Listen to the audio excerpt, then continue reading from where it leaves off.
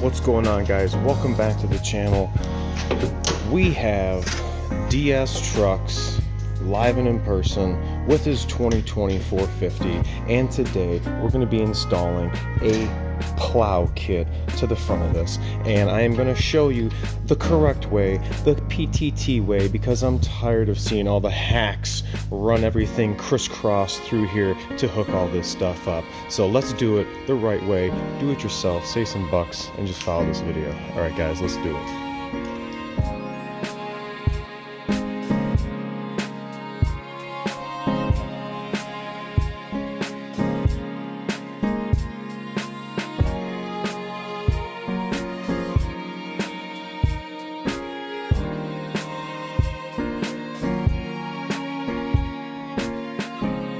Alright guys, so we're going to start here. We got the DSTRUCKS kit. We got a bag full of wiring. Looks like that's going to be, you know, battery supply to the front of the plow. We got some, it's like DRL, so maybe headlight connectors for the plow. What do we got here? A control harness. This is probably, yep, okay, so this is going through the cab. This is going to need 12 volts with the key on so we can operate that fish stick. And then what do we got in here? We got plug-in harness kit. Let's see what's in here. Sean, how much was this this kit, all this wiring kit brand new? 1,600. Well, really it was 1,500 bucks. My total bill was 1,600, but I picked up a couple gallons of snowplow fluid. So what do we got here? A bunch of relays. Looks like probably going to that isolation module that we're probably going to find here shortly.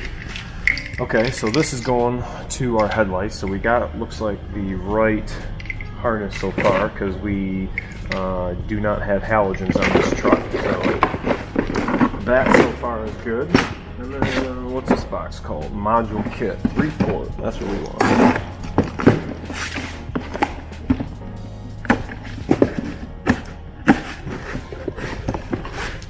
Smaller one. I just put one in last weekend, and well, no, I guess the module is the same size. They're gonna be pretty generic, I would assume. Right there. So this is going to be our brain of our whole plow system, and then another pigtail. Kind of gives us a little brief overview of what we're going to be looking at.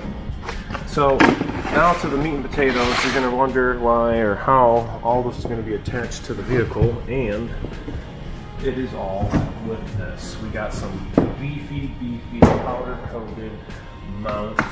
This box is pretty heavy. I'm not going to lift that up until Lisa put it on. A whole bunch of fasteners. Got some instructions. This is going to be pretty self-explanatory, I guess. If you guys can do Legos, then I'm sure you guys can follow directions and put this on. It's the wiring that is the trick in routing it in a correct fashion, not only for people who have to take the truck apart later for warranty work, but people who are just going to be servicing this stuff themselves and are going to have to get around it and have to start disconnecting or cutting it. We don't want to do that. So without further ado, let's get this bracketed. Alright guys, so the next thing we're going to do is we're going to take this front bumper off, because it's going to aid in moving all the wires through down around the grill. Once we get all that stuff out, we're going to go for, you got a couple things you can do. Either you can go for these 215s here, or these 215s here, whichever you want to do. I mean, I guess I'll leave it up to you. And then if you come around the front of the truck, we got a couple of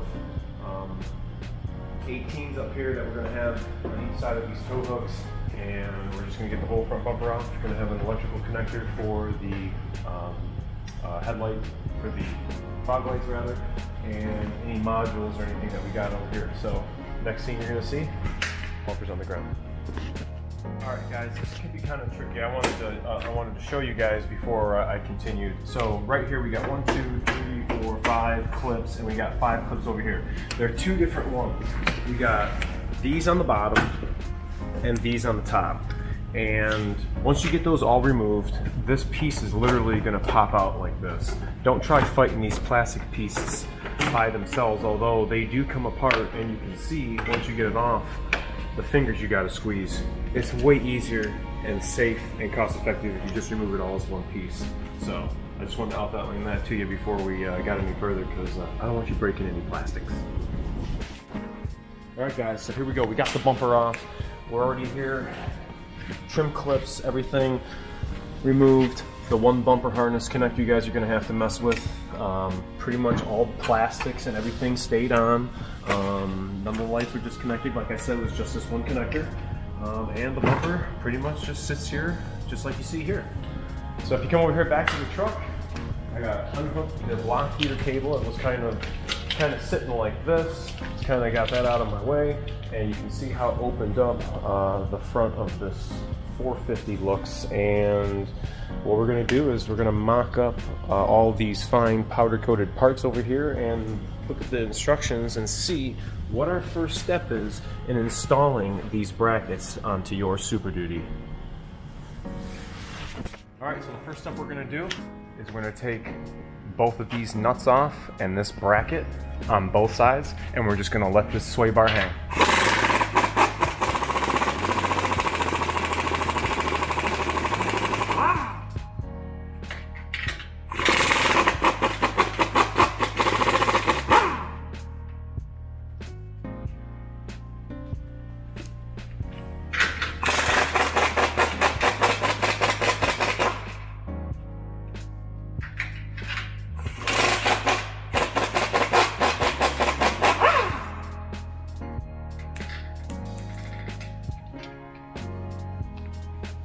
And that's it.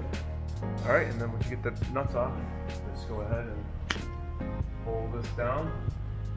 And it's not gonna fall anymore. We got the sway bar resting on this long drag link here. So we're just gonna rest it so it's not falling. We're gonna wind up wiggling these things off because the actual plow bracket is going to be our sway bar bracket. So,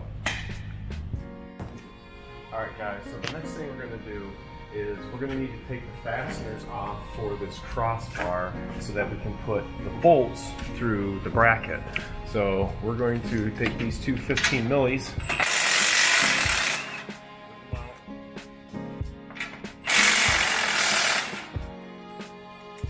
both sides, and then you guys can see these are going to pull out. Don't pull them out yet. Let's just get the nuts off both of them so the bracket's not falling on us, and then I'll show you what the next step's going to be. Alright guys, so once you take those long finger bolts out of this bracket, you can put the plow bracket, which in the directions it shows you which one's left and which one's right.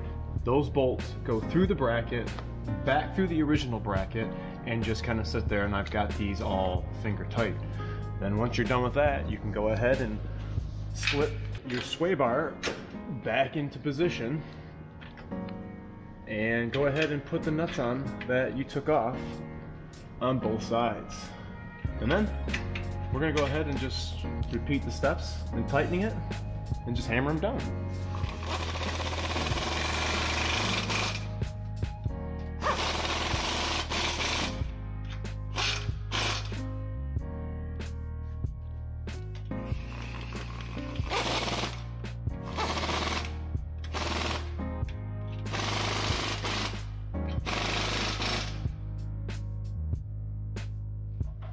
Alright guys, so we ran into a bit of an issue, and this is probably going to be F450 specific.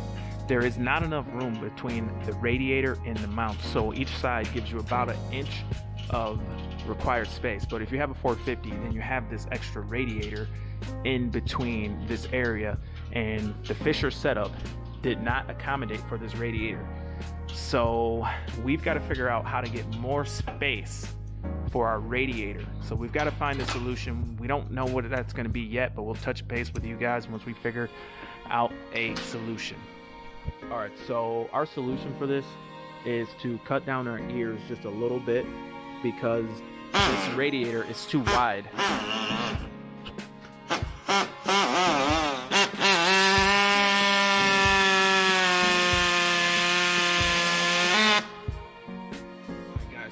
a solution for our radiator that is specific to the F450s, and this is a coolant radiator down below, and it does not have enough room for a Fisher snowplow mount.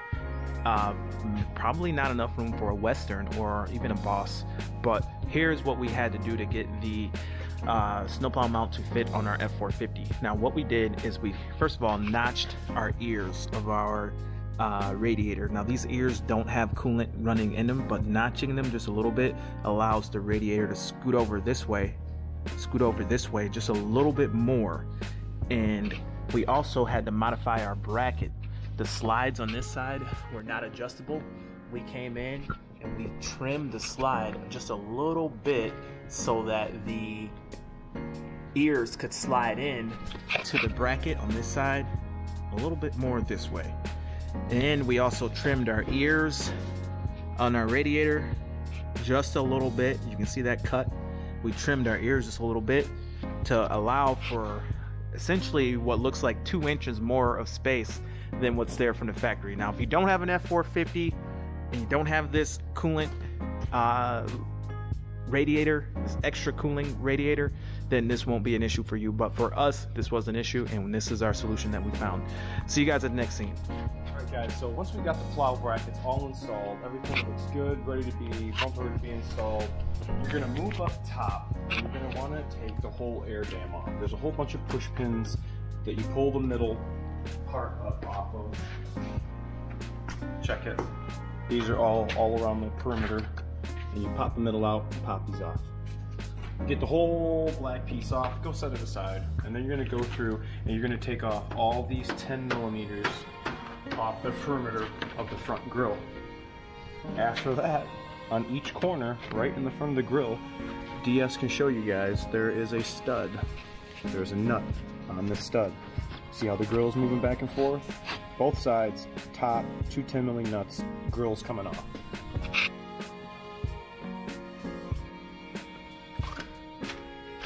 This is plastics.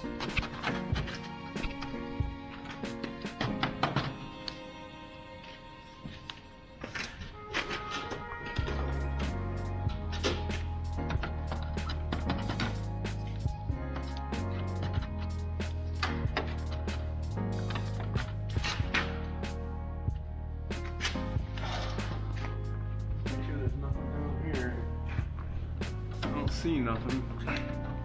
Oh, unless this is a separate trim piece here. I've never taken a 450 grill off. Yeah.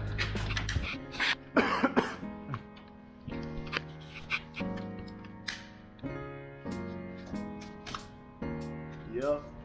So it could be a hidden bolt. It looks like. Yeah, we got. Looks like there's a bolt behind here. So we need to figure out how to take this lower trim piece off the grill. I see the, there we go. Just didn't want to break nothing. So a bunch of plastic clips that are going to hold this piece all together in the front of your 450. See all these plastic clips, you guys? So that's what you're taking off. And we got, looks like a 10 milli bolt holding that together right here.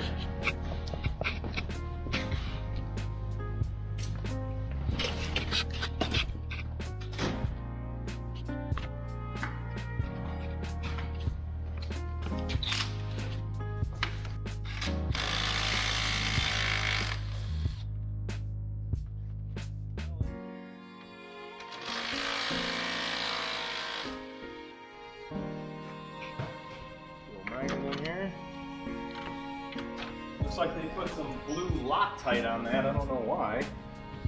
So now afterwards you should be able to pull your grill out.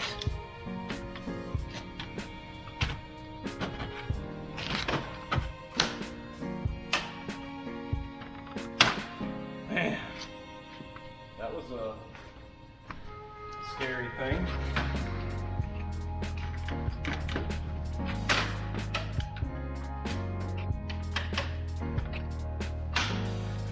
Obviously you don't want to do this in the cold because your clips probably are not going to come out.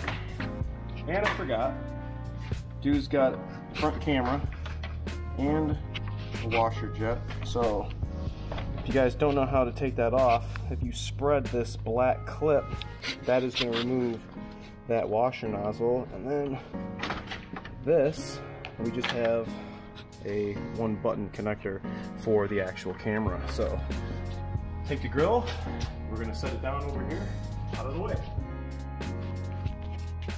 Guys, so both sides are the same. We got a 10 milli, a 10 milli, and we got a 10 milli here right on the side. And once you get that loose, you can see the headlight is going to need to be, hey Sean, show them this right here. See this clip right here? Your headlight's sitting in here. You just need to unclip that right there. And then just work it from out around the fender, like so. And these LED headlights only have one connector, so just go ahead and unplug it. I wanted to show the steps that we're at right now. So I went ahead and removed the grill like you guys saw. And now I went ahead and removed all the 10 millis that are fastening the plastic core support to the actual core support. And you can see how loose everything is. I went ahead and taken this loose. There's a 7 milli holding that together right there. You guys can see the hole. A couple trim clips, got some 13s right here. Again, 13s here, 10 millis, and then everything gets pretty darn loose, which is gonna allow us to properly orientate all these wires. And I even took the driver's side battery out because we are going to be going right through here with all of our stuff, and our isolation module is going to go right here. So I just want to do a quick recap with what the truck is going to look like after you get the grill off and everything, and we're going to start putting the wires in. Alright guys, so I don't know what kit you guys are using, if you're using the Western, the Fisher, or the Boss, but we're using the Fisher, and I'm starting with the control harness that is going in the vehicle, and it looks like this. It's got all the sheathing on it, and this goes to the electronic stick inside the truck, and I want to show you guys where I went through the firewall. Right by the master cylinder, or the brake booster rather, depending on what model you have, you'll see this rubber grommet going through the firewall, and there is a rubber nub right on the grommet that you can see the wire coming through. I cut that rubber nub off completely flush and shoved it through the hole into the cab, and then you guys can see right where I came out, right by the harness, right through that rubber grommet and into the cab of the vehicle. And you want to take note to make sure you leave yourself enough slack so that you can hook up your plow stick. So we're going to continue forward, and we'll see you in the next scene. Alright guys, the next harness I went for was this one, and it goes from headlight to headlight, and one side is blue and the other side is green. So what I wound up doing was, when I went and loosened the core support, I was able to fish this wire all the way through above the radiator, all the way across. You see I have it zip tied to some existing wire harness, and then I came down through here. You guys can see down next to that factory harness, down and around the metal core support, where I have put the original factory connector and zip tied, and then I left my plow that is going, my plow connector that's going to my headlight. So I got a bunch of zip ties to cut. I did go ahead and mount everything back in, my two 13s over here, traded out a push pin for a zip tie tether and one here, just so that you know, I had a little better support going behind everything. And then I did the same thing for the driver's side. Now you guys are probably wondering, you know, what if you used the green or blue on the other side? Well, I mean, I guess it all depends on where you put your module. I am doing everything on the driver's side, and the blue leg of the harness is way longer, so you know, you'd have to figure if you're going to put that on that side or the module on this side, and then where you're going to run your controller. Everything I'm going through is on the driver's side. So the last one I did, I put the green on this side and I haven't had a problem. So next scene, I'm going to get the next harness that came in the kit, and we are going to loosely mock that up. All right, we have finally got the driver's side done. I know it looks kind of messy, but everything is ran in a fashion that will allow everything to come apart for anybody needing to service this truck. All of the extra cabling I was able to coil right up there in the fender, and everything for the most part is just going to run right next to the battery. You know, as best as I could. I thought this was kind of slick how I had this mounted here, and then I literally just coiled it up like a garden hose and just kind of shoved everything right here. And if I need to service everything, it'll all literally come right up and I'll just coil it all back down. I didn't think there's any real reason or need to put some zip ties in here. It's not really going anywhere. So brief overview, just wanted to give you an idea of where to properly run this stuff. You know, not to be rigged. I did remove and install the headlights a couple times to make sure, you know, I had enough slack for, you know, my electrical connectors, and that, you know, these harnesses aren't going to hit and everything. So let me get this headlight installed, and we'll see what it looks like with both headlights installed on this 2020 F450. We ran into an issue, and the running lights and the high beams didn't work after we plugged and played all of our harnesses. So what I found out was, so we have two connectors going to the truck. This pin here was right where this white one was. I had to switch the blank plug and take this pin out and put it here. This is going to our headlight. This is our factory connector. Why was this circuit empty in this plug? They did not have this pinned right. So I had to find the park from this harness, and it was in this pin. I had to depin it, put it in the correct slot, so now that it matches this. So we put the headlight in, and the running lights now work. We got our running lights figured out. So I'm gonna have to cut the main, because I cannot depin and pin this. I can, but I don't have those materials necessary. So I have to bypass this, and I have to go around it using this circuit that I just cut, and I'm going right to the body harness. I'm totally bypassing that. That fixed. So then we noticed that this connector they gave us only came with pins on the top row. Well, look what we have, a pin here on the bottom row. I had to add an extra circuit and cut this circuit because I cannot add it to this. This is a communication LIN wire that is going to control the module underneath the headlight assembly to turn on and off the brights. Here is our module communication wire, and here is the harness pin that I add to the PLOW wiring for the communication so that it can turn the brights on and off.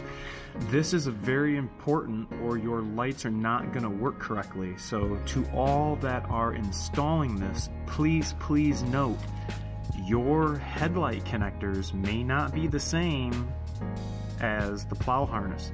The headlights worked, the turn signals worked, the running lights and the high beams did not. So we had to make, it took us a couple hours to figure this out. I'm not going to bullshit. It was kind of a pain. We were about to give up, but then Sean started talking about, why do we have this extra wire down here? And I went to the wiring diagram and found out what this is controlling. I'm like, get out of here. Are you serious? What happens if I just add that circuit that we don't have cut and then just hook that up there, and everything worked.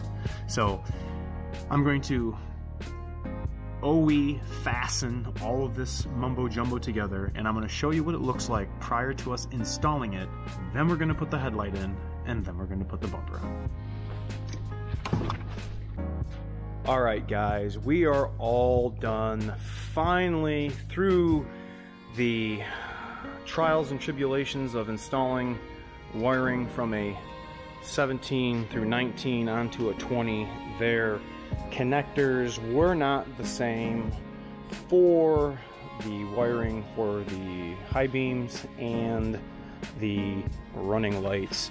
You guys can see we got the cables ran right here, freshly cut valance, did not take it off the bumper, mocked up, trimmed, looks professional.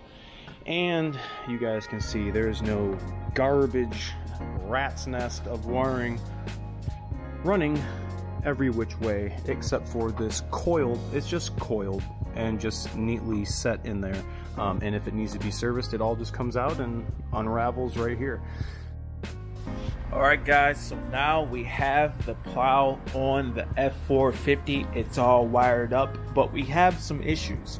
Now, what we found that night when we were doing the wiring, my mechanic, my brother from another mother, Power Stroke Tech Talk with A-Rod, was going through the standard check after getting everything wired up, and he, you know, instructed me to check the high beams, check the blinkers, check the running lights.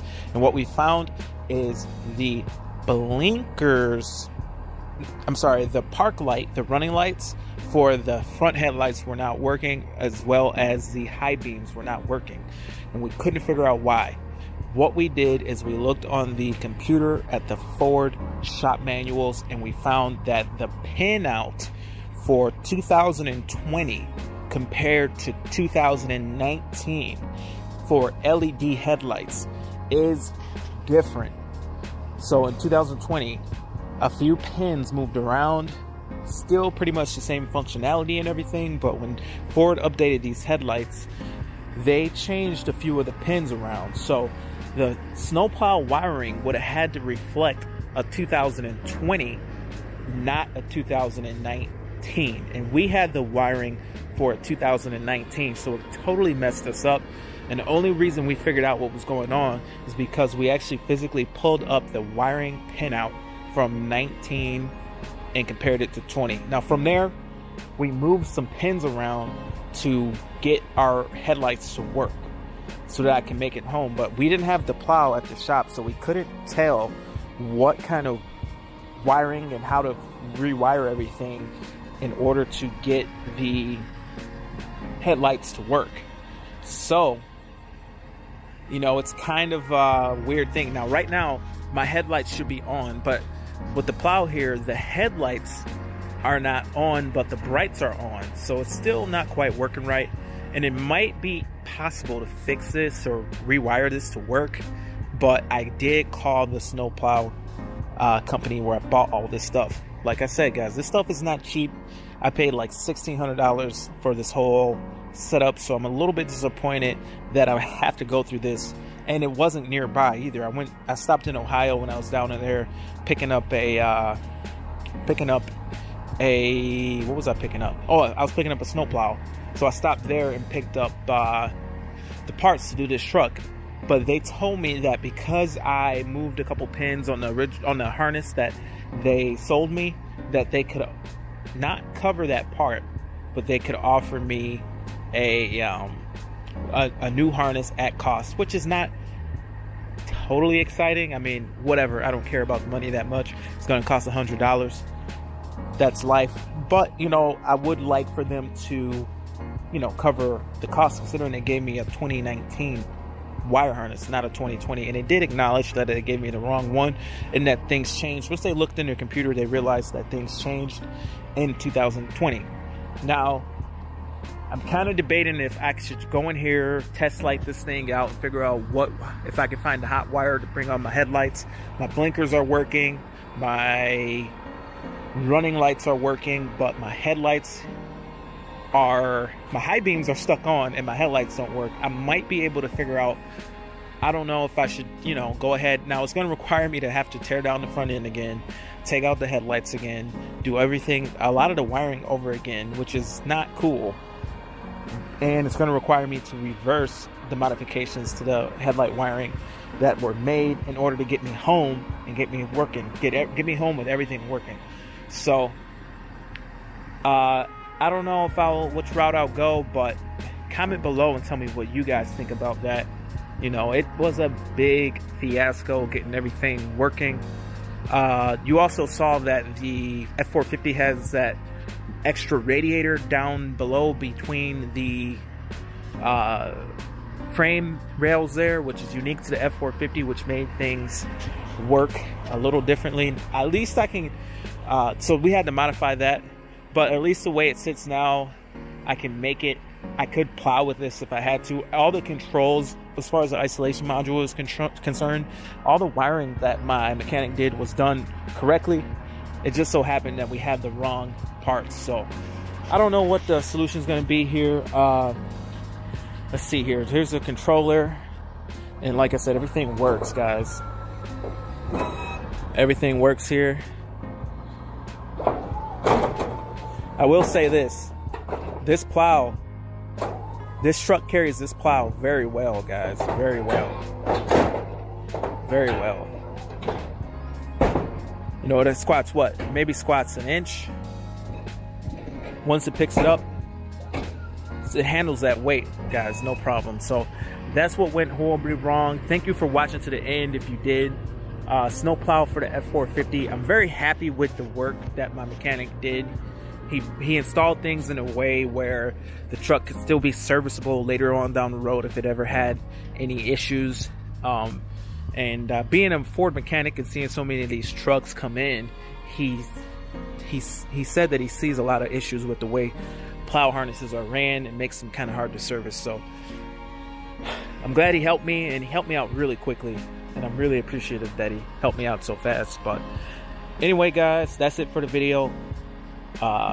Comment below what you would like to see next. Should I do the wiring?